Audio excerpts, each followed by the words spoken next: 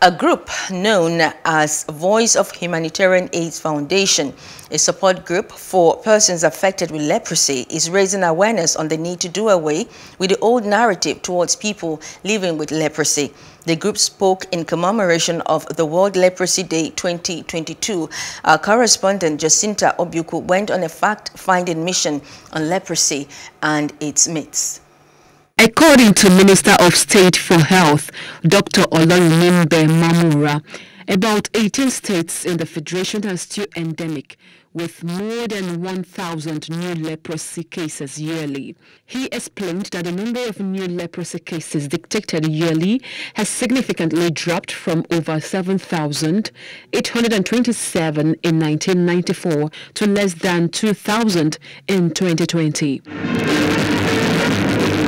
The Voice of Humanitarian AIDS Foundation took to the streets to march against the ostracization of people affected by leprosy, not about changing the narrative.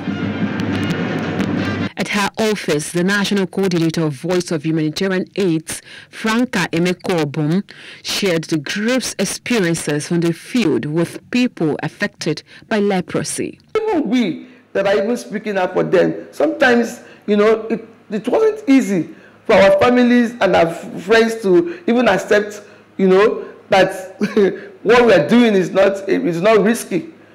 They are even afraid to come close to me. They're scared. Initially they say, oh, no. We don't want you and this your leprosy people, please. Franca maintained that discriminating against the people with leprosy in itself is a deadly disease.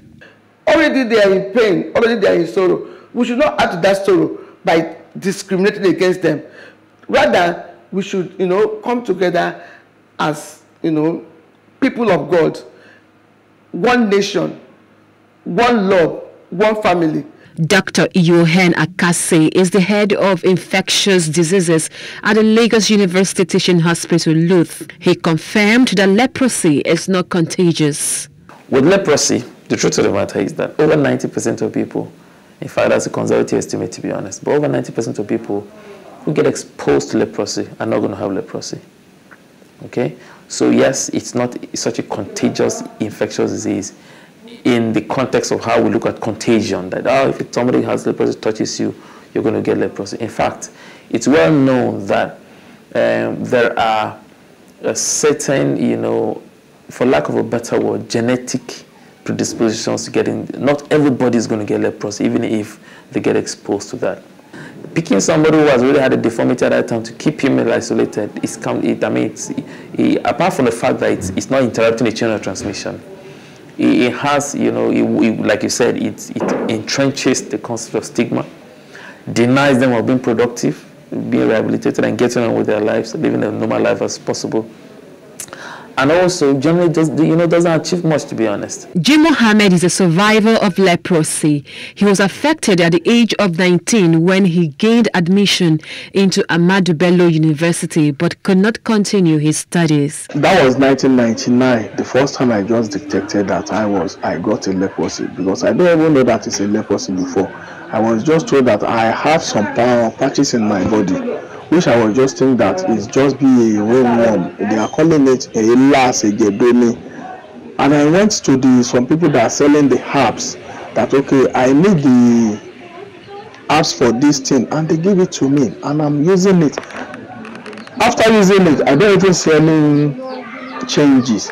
That is why my mom just took me to one herbalist, which we are calling Babalawo, and the man just said that this one is leprosy. The father of three recalled how he battled with discrimination. During that time, I have some challenges with some maybe neighbors, even in where I'm living with my mom. One of the person that, the owner of the house, because we rented that house by then, we just said that, this one, we have to take it outside because his father has house. Definitely you should go to his father's house. Don't let me lie to you. My faith is not solid by then. Because I was just thinking, asking God, why me? The survivor is the chairman of the Association of People Affected with Leprosy and the PRO of the national body. He is particular about ensuring that nobody with leprosy ends up as a beggar on the streets. Jacinta Obioko for Plus TV Africa. Hello, hope you enjoyed the news. Please do subscribe to our YouTube channel and don't forget to hit the notification button so you get notified about fresh news updates.